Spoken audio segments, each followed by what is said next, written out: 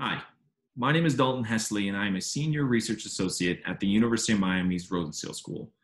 Today, I'm going to talk about our Rescue Reef program and how we combine coral reef research, restoration, and citizen science for social change. Unfortunately, coral reefs around the world have experienced dramatic declines over the past decades from a number of different stressors, both human and natural. Thankfully, the field of coral reef restoration has been developed and scaled to combat this decline. And we've seen a lot of success to the point that now restoration practitioners grow thousands of coral colonies and outplant tens of thousands onto reefs annually. There are pitfalls, however. The cost of maintaining a coral restoration program can be quite high. It requires a significant amount of people power, and these bottlenecks have made it difficult to expand projects. But nonetheless, coral reef restoration has many applications. To start, it can serve as a tool for coral reef recovery. Secondly, it can act as an important vehicle for coral reef research on things like disease and coral bleaching events. But perhaps the most important is that coral reef restoration is an excellent platform for citizen science. So, what are the applications of citizen science? To start, citizen science aims to raise awareness and educate the public on the importance of some scientific endeavor.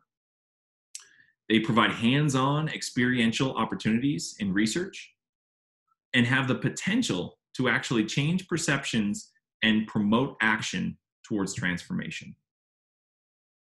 So how do we build Rescue Reef with our Coral Reef Research and Restoration Lab?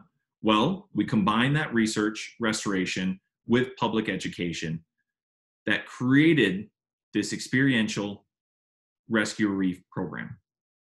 The goal was to bridge the gap between science and society so that our community could be more involved in restoring the future of coral reefs. So how do we accomplish this?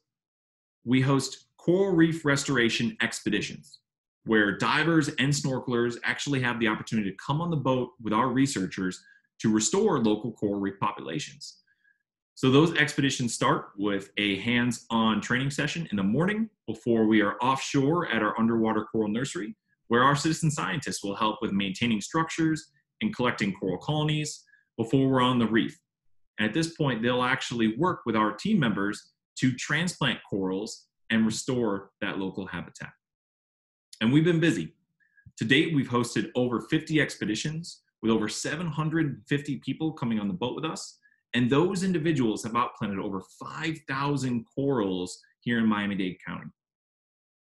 So there are some assumptions and goals that we have for our restoration program grounded in citizen science.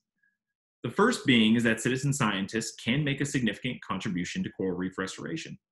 The next is that through contributing, this can improve perceptions and knowledge and foster stewardship for coral reef conservation.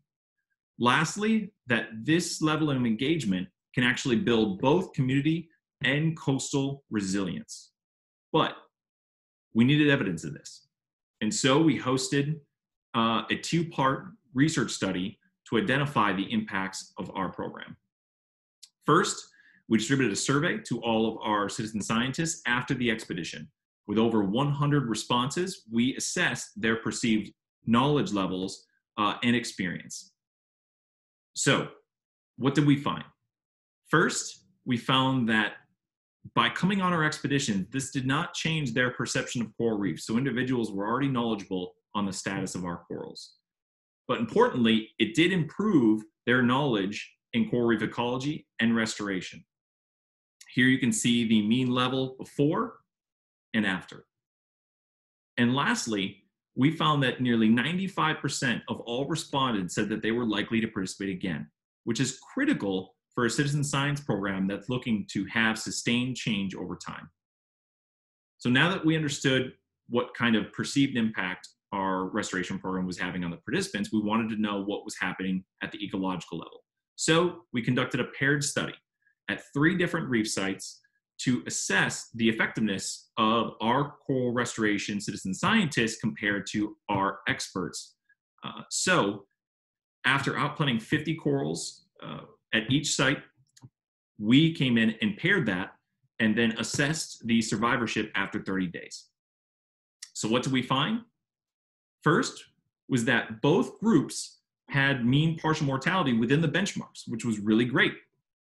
Most importantly is that there was no significant difference between the coral outplants by the citizens and the scientists, which is really important because 25% of all of our coral restoration work is done by citizen scientists. So that means that there's no significant trade-off by having those individuals from the public participate.